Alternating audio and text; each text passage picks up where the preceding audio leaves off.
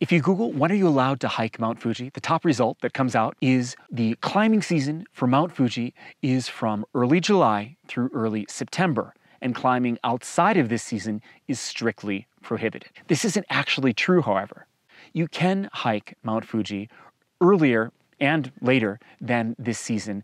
There are, however, some government rules regarding that. So, during this video, I will explain why it is you might want to hike Mount Fuji outside of the normal season, and then what exactly those government rules and guidelines are, and finally, how you should go about doing that if it is what you want to do.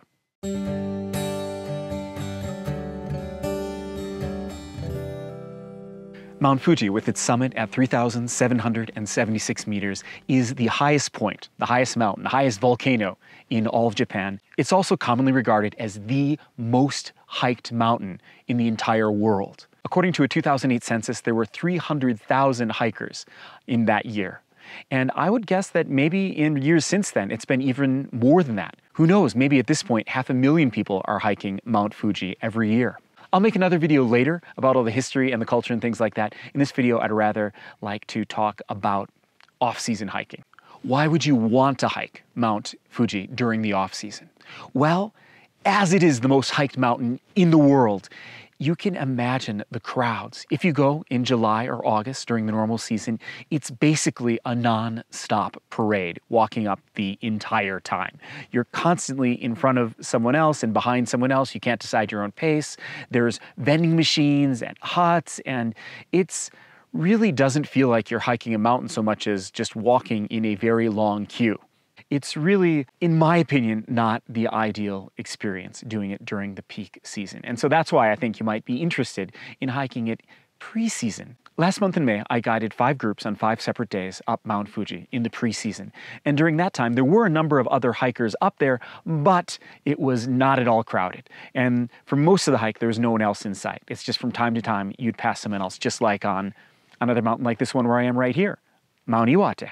So, what are the rules for hiking Mount Fuji?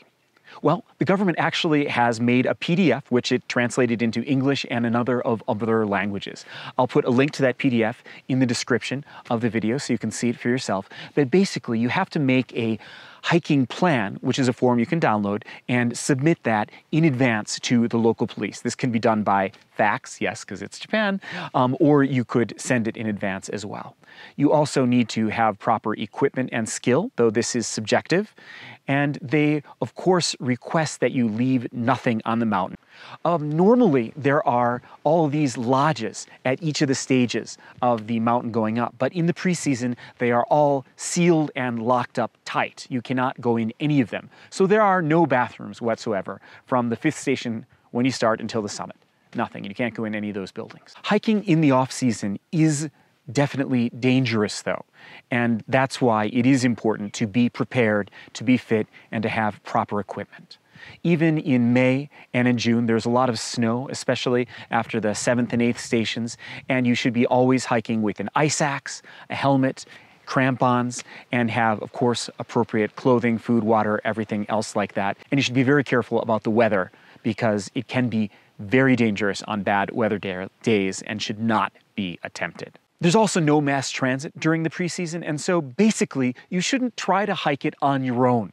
I think for 90% of people, it makes sense to hire a guide and go with a group in the pre-season. This is the best experience. I started recently working for a company guiding hikes up Mount Fuji, and so in May, as I said, I guided 5 groups on 5 different days, in some cases 2 days in a row. It was 8 days. In 8 days, I guided 5 times at Mount Fuji, and so that was kind of hard in terms of not getting a lot of sleep, but it was also a great experience, and I really had a good time. So I can tell you that you really do need to hire a guide and go with a group.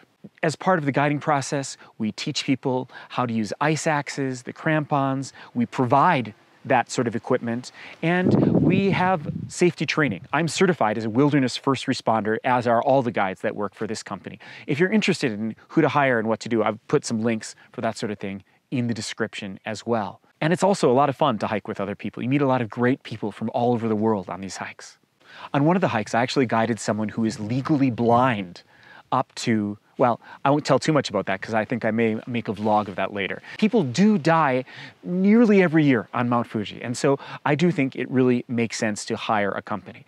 In the pre-season, you can't go up overnight and see the sunrise like you do in July and August. You'd be leaving early in the morning and then coming back down by late afternoon. And that's the way you want to do it in the snowy season. It can get really cold at night. That said, I think it's a fantastic experience and worth doing.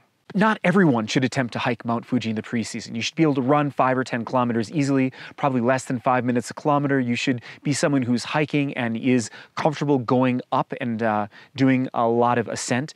It is in the pre-season the Fujinomiya route that we're doing, and that is about 1,350, 1,400 meters in elevation gain over 12 or 13 kilometers, which doesn't sound like much, but at the high elevation, at the high altitude, it does, tire you out. And this is an 8 or a 9 hour hike for most people.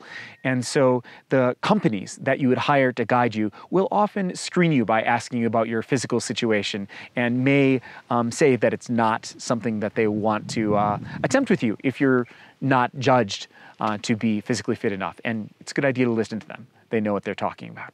The hikes that I guide include, in the pre-season, teaching everyone how to use an ice axe, the crampons, of course, as well as, when there's enough snow, using a sort of a butt sled to sled down from around the 9th or 9th and a half station down for a few hundred meters, which is also fun, sledding down Mount Fuji. A note about altitude sickness. A lot of people after around 3,500 meters do start experiencing altitude sickness. In the 5 hikes that I guided last month, there were 3 people who got mild altitude sickness symptoms. They were able to make it to the summit despite that, but some people felt dizzy, lightheaded, got a headache. Some people felt sort of tired, but they were up there for a brief enough time that it didn't result in any sort of emergency situation, and it was basically okay.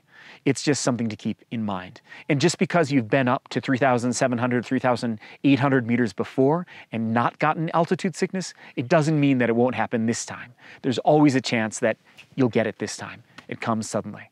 Personally, I feel a little lightheaded above 3,500, 3,600 meters, but I haven't gotten a headache or felt nauseous or anything like that in my personal experience. But again, I could feel that next time. We'll see. One of the fun things about hiking Mount Fuji 5 times last month is that I met these incredibly strong older Japanese men who hike it again and again and again. There's a man named Mr. Jitsukawa who is nicknamed Mr. Fuji because when I met him, the last time I met him, he had hiked it 2,181 times. And so now I'm sure he's gone beyond that. I also met 2 other guys who'd hiked it more than 1,000 times. So there are these people who are doing it all year round, and they're in their 60s and 70s.